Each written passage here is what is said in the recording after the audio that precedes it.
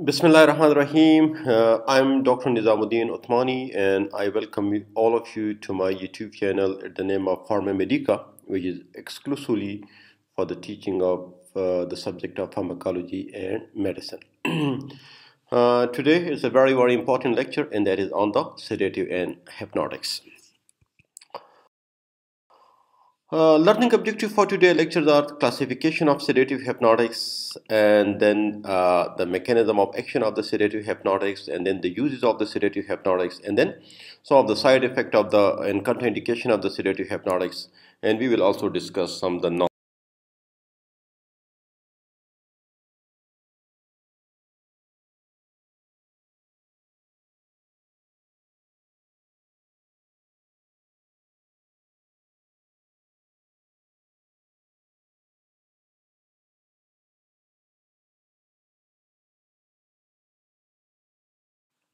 Now, coming to the benzodiazepine receptor, if you go and study the GABA receptor, especially the GABA A receptors, तो GABA A receptors के फिर बहुत सारे types हैं, बहुत सारे isoforms हैं. And these are isoform are based on the different alpha units of all these receptors. ठीक, इन alpha units के diversity की वजह से इसके बहुत सारे isoform बनते हैं. लेकिन benzodiazepine they are mostly work on the alpha 1 isoform and the alpha 2 isoform. So benzodiazepine they exert their effects by binding to the multiple subtypes of the GABA A receptors. The predominant subtypes in the brain being those contain alpha 1, alpha 2, alpha 3, alpha 5 subunits. ठीक है, लेकिन ज़्यादातर जितनी भी इसके multiple function है वो either through the alpha 1 receptor है. ठीक है, they are basically located in the cortex, thalamus and the cerebellum. They are responsible for the benzodiazepine sedative effect, anterograde amnesia and some other anticonvulsive जो effect है वो actually they are produced through the benzodiazepine alpha 1 receptors. ठीक है, जबकि benzodiazepine की जो alpha 2 receptor है they are present only on the limbic system and motor neuron and the dorsal horn of the spinal cord. और जो anxiolytic effect है या जो मसल रिलैक्सिंग इफेक्ट है of the benzodiazepine it is through alpha 2 receptors. ठीक है, सो अगर आपसे कोई पूछ ले कि बेंजोडाइजेपिन कहाँ पे काम करते हैं, so it's work on the GABA A receptor. फिर गाबा ए रिसेप्टर के कौन कौन से रिसेप्टर पे ज़्यादा काम करते हैं, so it's work on the 2 receptor. One is the alpha 1 and the other one is the alpha 2. Alpha 1 से मेन क्या इफेक्ट ये बेंजोडाइजेपिन प्रोड्यूस करते हैं, it's mainly the anti effect. और अल्फा 2 पे एंग्जोलिटिक प्लस जो मसल रिलैक्सिंग इसकी जो मेन इफेक्ट है बेंजोडाइजेपिन की, we produce that effect through the alpha 2 receptors. ठीक है, this is the GABA receptor. Typically the जो मैंने पहले लेक्चर में आपको पढ़ाया था, these are the ligand gated GABA receptors. ठीक है, इसके अल्फा बीटा और gamma subunits हैं. ठीक है, then the GABA come it's bind with the receptor and it activate this receptor. मैं आगे जाके आपको बताता हूँ. So the GABA come it's bind with the receptor, especially the alpha subunit of the receptor. It also bind with the beta subunits of the receptor. They stimulate the receptor. Chloride from the extracellular it moves toward the intracellular और membrane जो है वो hyperpolarize हो जाती है. and hyperpolarization आप सब समझते हैं कि neuronal hyperpolarization means कि उसकी activity suppress हो जाती है या depress हो जाती है. So benzodiazepine also bind with the same alpha subunits. Then these barbiturates it's bind both with the alpha as well as with the beta subunits of these receptors. And flumazenil जो कि हम as a antidote use करते हैं benzodiazepine के साथ वो भी इसी subunits के साथ bind करती है. ठीक है, most of these benzodiazepine and barbiturates they produce different effect. तो उनकी जो effect है वो dose dependent होती है और duration dependent होती हैं. So dose के साथ जैसे जैसे आप dose को बढ़ाते हैं, first there is sedation and then anxiolysis या anxiolytic effect, और फिर आहिस्ता आहिस्ता वो फिर hypnosis में चले जाते हैं, फिर anesthesia में चले जाते हैं, फिर medullary depression और आखिरकार फिर वो कोमा में चले जाते हैं.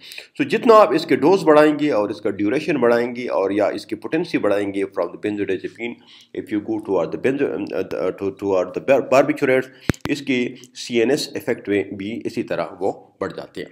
ठीक, now coming to the classification of the benzodiazepine. अभी तक तो हम ये डिस्कस कर रहे थे कि बेसिकली सेडेटिव हिप्नोटिक्स क्या क्या है. ठीक है, सो 3 किस्म के हैं, benzodiazepine, barbiturates and non benzodiazepine sedative hypnotics. वो एंड में हम डिस्कस करेंगे.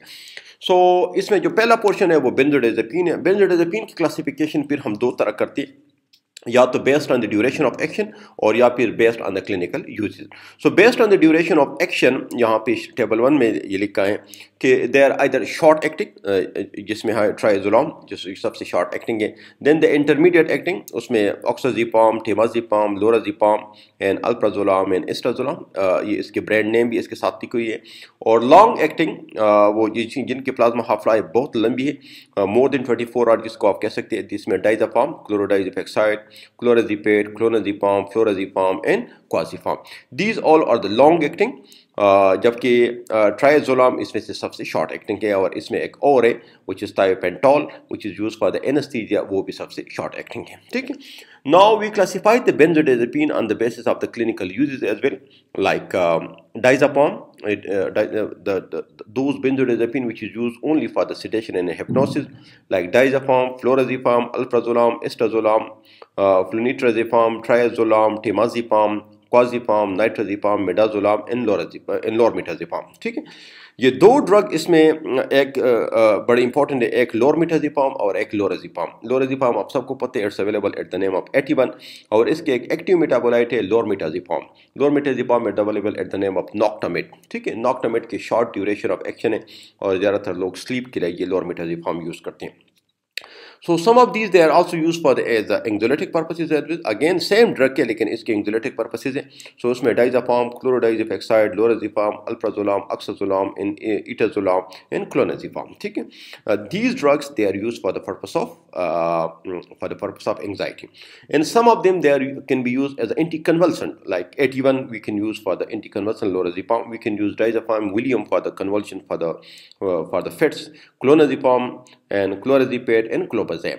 These are all used for the anticonvulsant process. ठीक है, clonazepam is available at the name of Rivotril. Rivotril अगर आपको नाम याद हो, यहाँ पे नहीं है लिखा हुआ है, it's available at the name of Rivotril. ठीक है, the muscle relaxant, इसके अलावा हम देते हैं एट्रोपिन की तरह ड्रग्स हम देते हैं ताकि वो ड्राइनेस ऑफ सिक्रीशन हो। ठीक है, सो आमतौर पे जो प्री एनेस्थेटिक हम यूज़ करते हैं वो या तो मिडाजोलाम यूज़ करते हैं, मिडाजोलाम, ठीक है, और या फिर डाइजापाम यूज़ करते हैं वेलियम, ठीक है, और या फिर लोराजिपाम यूज़ करते हैं। लोराजिपाम eight available at the name of 81। ठीक है ना।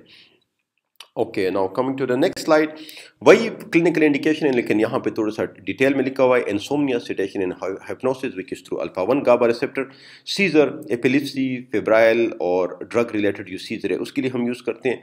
They can be use for the anxiety, they can be use as a muscle relaxation. So muscle relaxation जिस तरह मैंने पहले बताया, it is through alpha 2 Gauba receptor. ठीक, and they can be use for the amnesia, they can be use for the alcohol withdrawals. ठीक है ना, alcohol withdrawal के लिए भी हम इसको यूज कर सकते हैं। Now coming to the side effect, side effect tolerance in drugs को डेवलप हो जाती हैं। ठीक है, अगर आज आपने एक टैबलेट लिए नींद के लिए, तो हो सकता है कि वो हफ्ते बाद वो काम ना कर ले, you will have to increase the dose. Tolerance का डेफिनेशन आप सबको पता है, when a drug loses it's therapeutic efficacy with the passage of time and you need to increase the dose, we call this as a tolerance. ठीक है, सो और drug dependence भी हो सकता है कि आप फिजिकली उस पर डिपेंड हो जाते हैं, और जब डिपेंडेंस की शरह बहुत हद तक बढ़ जाए, then you become addict to that drug. So drowsiness, confusion, blood vision, amnesia, disorientation, it's because of the tolerance. जब आप डोज को इंक्रीज करते हैं तो सेडेशन के साथ साथ उसकी जो और एडवर्स इफेक्ट आते हैं वो बढ़ जाती है। बेंजोडाइजेपिन टॉक्सिसिटी जो है वो जनरली ये इतनी ज़्यादा खतरनाक नहीं है अगर आप थेरेप्यूटिक डोजेस में ले लें, लेकिन if you take it at a very high dose it can lead into CNS depression. Ultra short acting like ट्राइजोलाम it can cause apnoea and death. इसके अलावा if you gave it ivy, specially in the elderly people, ये याद रखिए, जैसे आप William का injection लगाते हैं या कोई भी आप इंजेक्शन लगाते हैं ओल्ड एज में, सो ओल्ड एज में हम अक्सर ये शॉर्ट प्रोसीजर के लिए लगाते हैं। It suddenly it can cause hypotension, और ये बीपी को ड्रॉप करती है। खासकर वो लोग जो कोई और एंटीसाइकोटिक ड्रग ले रही हो, उनमें अगर आप ये ड्रग दे दें, it can lead into severe orthostatic type of hypotension and shock. Withdrawal symptom में जैसी आप एंग्जाइटी की मेडिसिन है, इसको जब आप रोकते हैं तो इसके साथ दोबारा ट्रेमर आना शुरू हो जाती है, इसके साथ नींद खराब हो जाती है, बंदा रेस्टलेस होता है। ठीक है, सो tremor, restlessness, insomnia, loss of appetite, ये इसके विड्रॉल इफेक्ट में आ सकते हैं। Interaction with the alcohol, if somebody is taking this with alcohol, तो अल्कोहल की वजह से इसके एडवर्स इफेक्ट बढ़ जाते हैं और इसका हैंगओवर इफेक्ट आ सकते हैं। ठीक है, इसकी जो पैराडॉक्सिकल इफेक्ट है वो बहुत कम है, यानी अगर आप दवाई ले रहे हो और इसके उल्टा असरात आप पे शुरू हो जाए, तो वो बहुत कम है। Now coming to the contraindication. Contraindication में जिस तरह मैं आपको हर एक लेक्चर में बताता हूँ कि जब भी आपसे पूछा जाता है कि what are the contraindication of this drug, तो सबसे पहले आप हाइपर सेंसिटिविटी से स्टार्ट कर लें, ठीक है। So non hyper sensitivity, then myasthenia gravis, sleep apnoea, COPD, alcohol intoxication, इसके अलावा chances of dependence in addiction. अगर आप ऐसी जगह पे लोगों को दे रहे हो जहाँ पे उनकी कोई मुस्तकिल टाइप ऑफ एंग्जाइटी हो या मुस्तकिल किस्म की प्रॉब्लम हो, तो उसमें आप इसको बड़े लंबे अरसे तक नहीं दें, you give it for a short time, ठीक है। प्रेगनेंसी में you can give it for a few days, but it should be avoided, it should be avoided, ठीक है। आप चंद 2-3 दिनों के लिए हफ्ते या एक हफ्ते के लिए आप दे सकते हैं स्मॉल डोज में, लेकिन it should be ideally avoided, ठीक है। ब्रेस्ट फीडिंग में भी इसकी अमाउंट आ जाती है, it can come in sufficient amount in the breast milk, so ideally it should be avoided, ठीक है। ये जो लोराज़ेपाम में 81 के नाम पे जो आती है, या लोरमेटाज़ेपाम में जो नॉक्टामेट के नाम पे आती हैं, it can be use for a short period, क्योंकि इसकी बड़ी स्मॉल क्वांटिटी वहाँ पे आती है, तो आप इसको यूज़ कर सकते हैं। एल्डरली में आप ये याद रखें, it can cause significant impairment of the cognition, और इसके साथ उनमें ऑर्थोस्टैटिक हाइपोटेंशन और चांसेस ऑफ फॉल भी बहुत ज़्यादा होते हैं, सो उनमें बड़ा आपने कॉशियसली यूज़ करना है, ठीक है। चिल्ड्रन में हम यूज़ करते हैं, we use it for a number of purposes, we use it for the seizure, बच्चों में हम इसको यूज़ करते हैं, तो बच्चों में इसकी कोई और इतनी बड़ी इंडिकेशन कंट्राइंडिकेशन नहीं है, आप दे सकते हैं स्पेशली फॉर द फिट्स, ठीक है, और इस किस्म के और कंडीशन में आप दे सकते हैं। अच्छा, अगर बेंजोडाइज़ेपिन से किसी को सिवियर टॉक्सिसिटी हो जाए, तो वो उसको हम फिर ऐसे क्या इसको हम देंगे।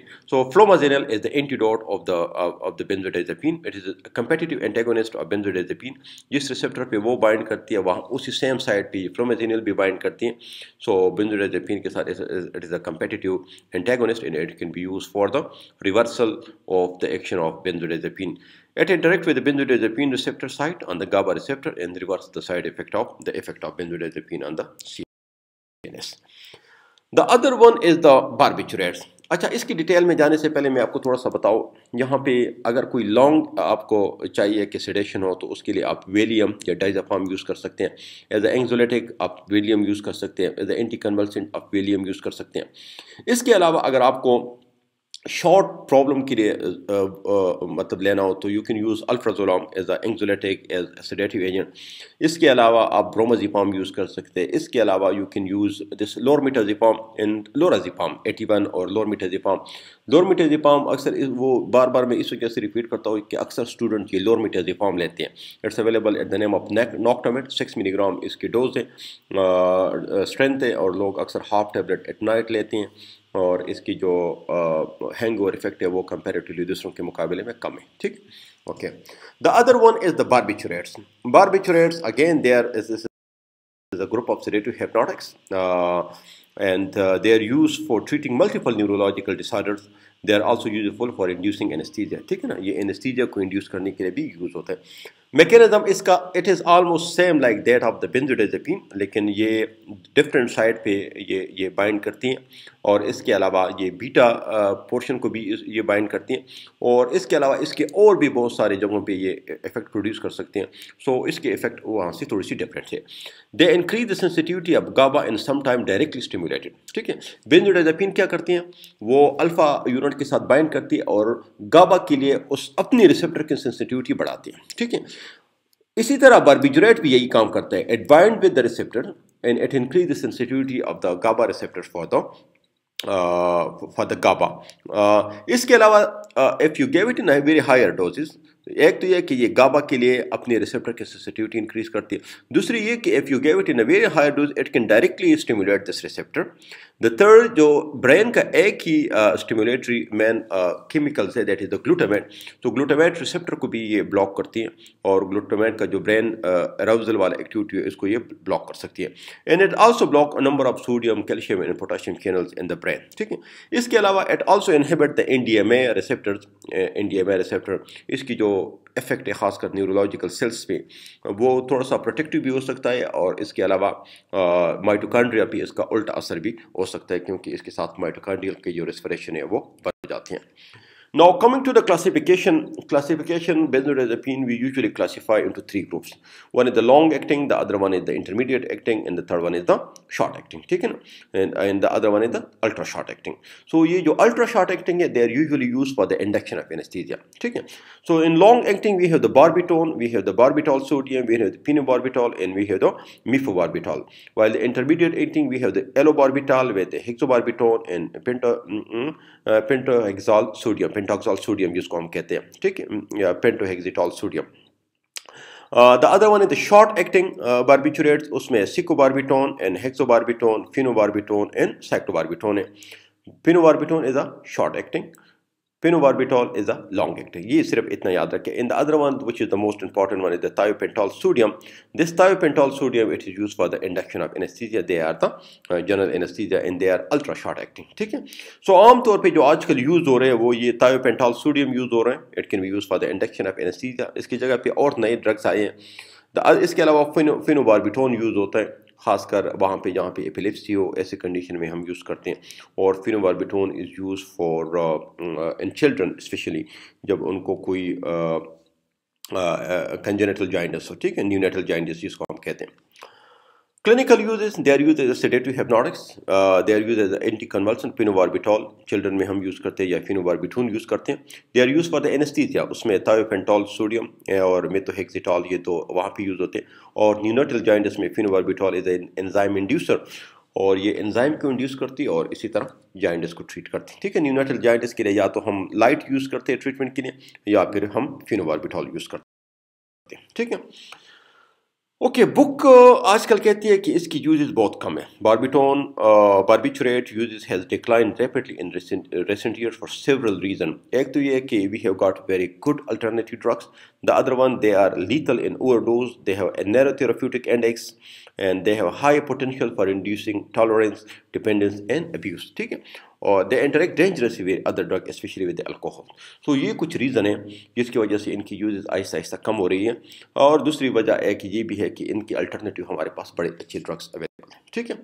Side effect, again hypersensitivity reaction like skin rash can cause respiratory depression. If you give it in a very high dose, can cause severe hypoxia and chemoreceptor response to CO2. Can cause the drug hangover, hypnotic doses feeling of tiredness. They can cause tolerance and physical dependence. And phenobarbital can cause megaloblastic anemia. These are some of the adverse effects. जो poisoning है, it can cause severe depression of respiratory center and central cardiovascular depression. It can cause shallow and frequent breathing and shock. So if somebody present with severe depression of the respiration and if he has taken these barbiturate, it means he has developed the barbiturate toxicity. Treatment normal airway, breathing और circulation जो ABC वाला protocol है वही हम follow करते हैं, क्योंकि barbiturates की कोई अपना स्पेसिफिक एंटीडोट नहीं है. ठीक है, बेंजोडाइजेपिन की है, फ्लोमाजेनिल, लेकिन इनका नहीं है. So what we do, we go for the gastric लेवाज, then followed by the activated charcoal. We give the general supportive major, we correct the हाइपोवोल्यूमिया, the BP can be supported with dopamine and alkaline diuresis because they are weak acidic drugs. So if you alkaline the urine, you can facilitate its removal, and you can give, in case of renal failure, you can shift the patient for the hemodialysis. ठीक है. There is third portion of this today presentation, and that is the non-benzodiazepine portion. ठीक है ना. Sedative hypnotics में जिस तरह start में मैंने कहा कि एक benzodiazepine है, एक barbiturates है और एक non-benzodiazepine drugs है. ठीक है. So non-benzodiazepine are the newest class of hypnotics, also known as the Z drugs. इसको हम Z drugs भी कहते हैं. And this class include the zolpidem, the zopiclone, and the zolpidem and the azipiclone. ठीक है, ये सारे इस ग्रुप में आते हैं. Compared to the benzodiazepine, non-benzodiazepine have fewer reports of dependency, abuse potential, rebound insomnia, respiratory depression, and interaction with other medication. This is likely due to its alpha-1 subunit selectivity and generally shorter half-life. ठीक है, एक तो इनके plasma half-life short है. दूसरी बात ये कि अल्फा-1 सेलेक्टिविटी इसकी बहुत ज़्यादा है, क्योंकि benzodiazepine apart from the अल्फा-1 receptor they work somehow on other receptor as well. और बार्बिचुरेट की तो फिर रिसेप्टर सेंसिटिविटी बिल्कुल नहीं है, स्पेसिफिसिटी बिल्कुल नहीं है, they work on multiple receptor. इस वजह से बार्बिचुरेट के एडवर्स इफेक्ट बहुत ज़्यादा है, सबसे ज़्यादा है. और ये जो नॉन बेंजोडाइजेपिन है इसकी चूंकि जिसको हम जेड ड्रग कहते हैं, जेड ड्रग की सेलेक्टिविटी अल्फा यूनिट्स की ज़्यादा है, इस वजह से इनके एडवर्स इफेक्ट भी कंपैरेटिवली कम है। ठीक है, दूसरी बात ये कि इनके प्लाज्मा हाफ लाइफ शॉर्ट है, तो यही वजह है कि इसकी वजह से डिपेंडेंस, अब्यूज़ और ये चीज़ें इनके साथ नहीं आती। ठीक है, कुछ और ऐसी ड्रग्स भी है जिसको भी हम नॉन बेंजोडाइजेपिन तो नहीं कह सकते, but they are use for the sedation and for the hypnotic purposes, and they are like बसपायरोन and melatonin and रेमल्टियन। ठीक है, these are some of the drugs which are use for this purposes. ठीक है, ये जो non benzodiazepine drugs है, they just bind with the alpha receptors, especially the alpha 1 portion. They facilitate the GABA mediated neural inhibition, and they lead into CNS depression.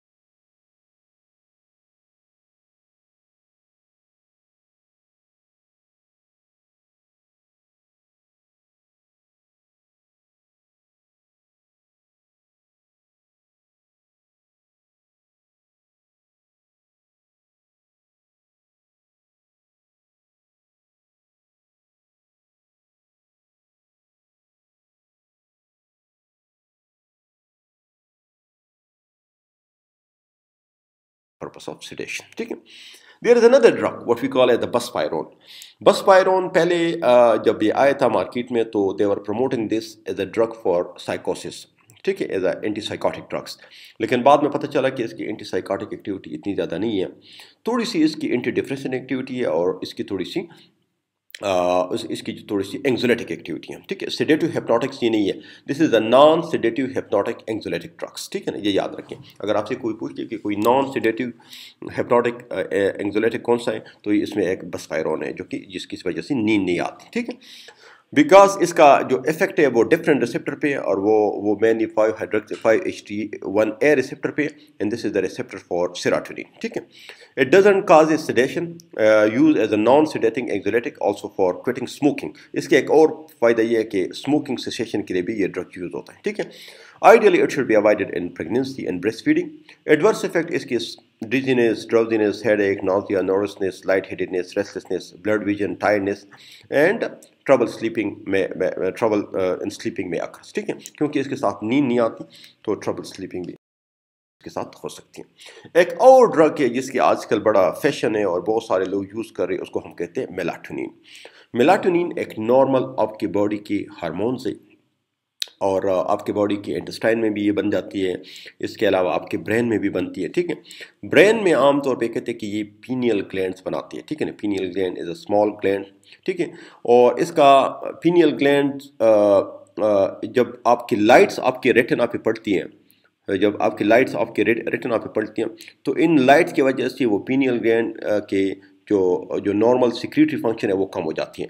लेकिन जब आप darkness में चले जाते हो, जब अंधेरा हो जाता है, आप रात को लाइट ऑफ करते हैं, साथ साथ सूरज भी गुरूब हो जाता है, तो रात को फिर आपको नींद आती है। उसका वजह यही है कि आपके रेटिना जो बार बार वो स्टिमुलेटरी सिग्नल वहाँ पे भेजती है और उसकी मेलाटोनिन की जो सिक्रीशन है उसको जो कम करती है, वो रात के वक्त मेलाटोनिन ज़्यादा बन जाती है और इंसान को नींद आती है। ठीक है, melatonin is a hormone made in the body, it regulate night and day cycle और sleep wake cycle. Melatonin is a supplement and is used made in the lab now, laboratory में बन रही है।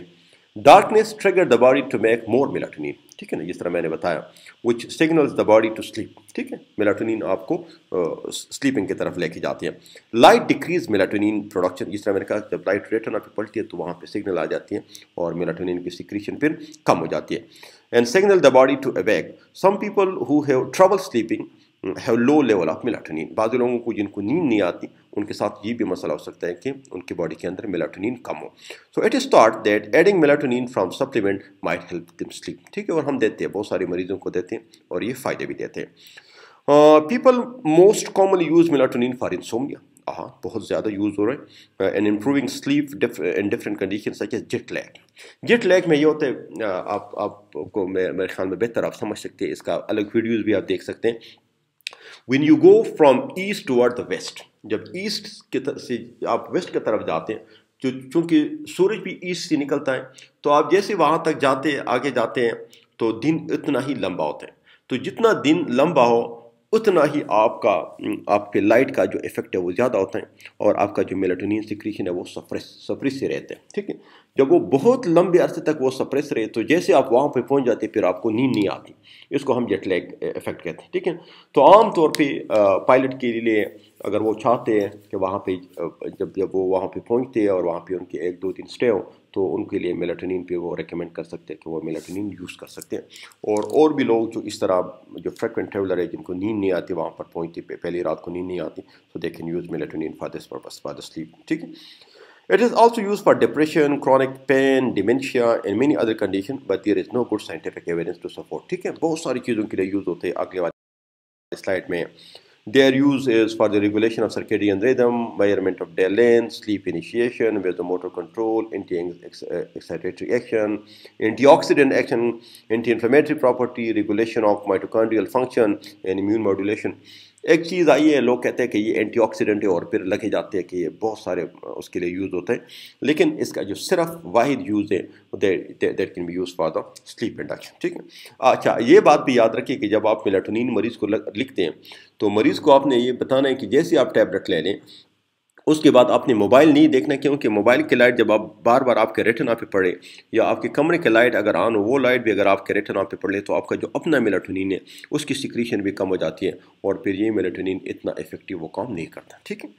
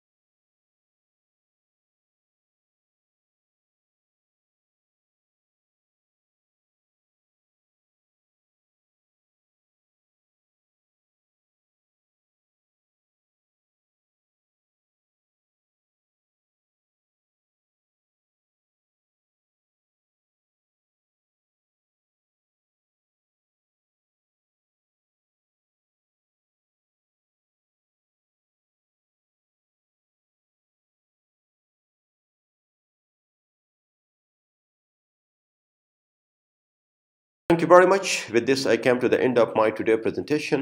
I hope you have enjoyed this lecture. मैं आपसे request करता हूँ कि आप मेरी दोनों चैनल्स फार्मा मेडिका और डॉक्टर निज़ामुद्दीन उस्मानी, ये दोनों को सब्सक्राइब कर लें, और इनकी वीडियो को बाकायदगी से देख लें, अपने कोलीग्स के साथ शेयर कर लें। आपकी जो और कॉलेजेस में खुली गई आप उनके साथ शेयर कर सकते हैं, और इंशाल्लाह मैं अच्छी वीडियो सारे फार्माकोलॉजी रिलेटेड, फिर मेडिसिन रिलेटेड आपके लिए अपडेट करता रहूँगा और आपके लिए अपलोड करता रहूँगा। Thank you very much. Thank you so much. God bless you all. Allah Hafiz.